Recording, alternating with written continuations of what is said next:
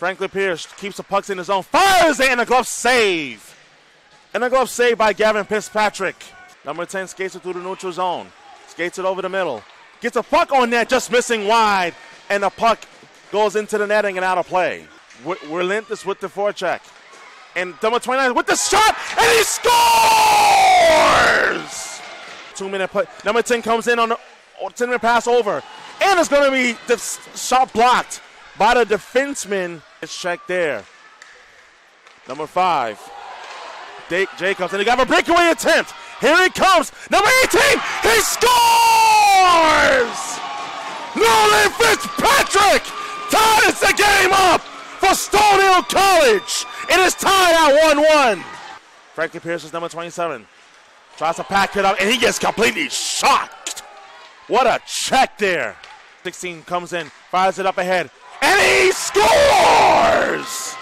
Ryan Gorbett to breaks it out. Number 20 comes on the right wing side. 20 passing it up ahead, and he scores! Number 9's got the puck now, passing it up the head through the neutral zone, and we got a breakaway attempt, and a save made by Kyle Morton. Number 10 passing it down low. The 28. Somebody pass. He scores! H passing it up the head to number 10, Brendan Namer.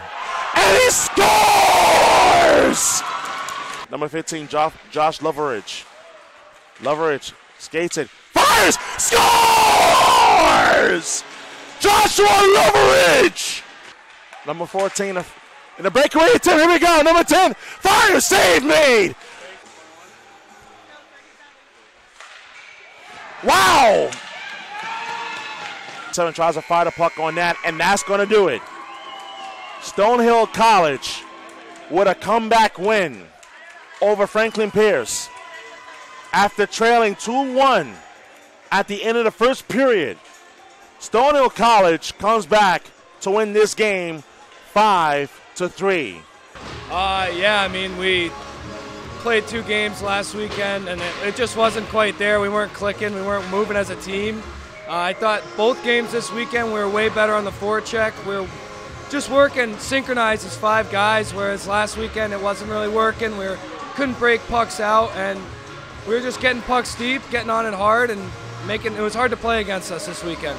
I mean, we went back to the drawing board a little bit on the power play this week in practice. It wasn't working last week. Worked on a few things positionally and looking at lanes, and it worked out for us this weekend. We hope to keep it rolling.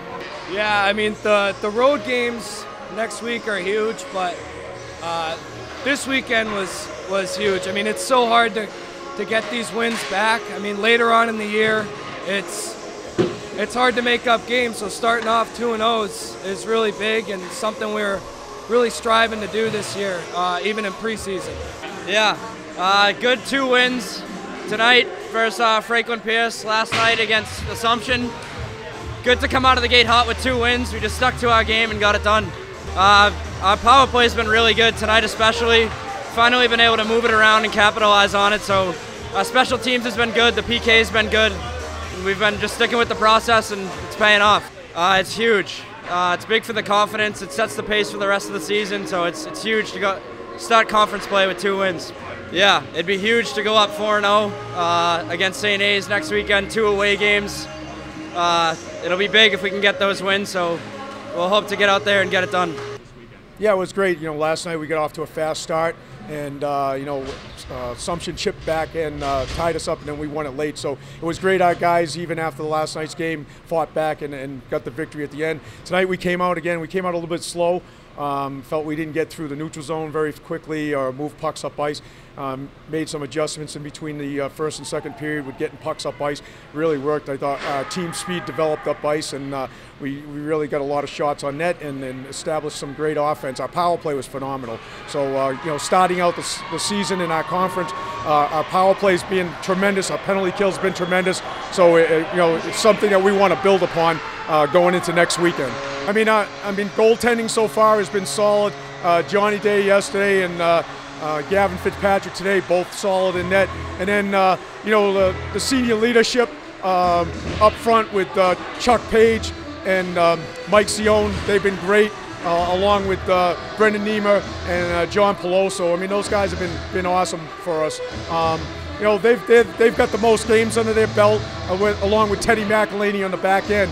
So they've been the leaders, leading by example. And like I said, we've got a lot of players, freshmen this year and sophomores last year, essentially all freshmen. So they're all buying into the system, and we're getting better every day.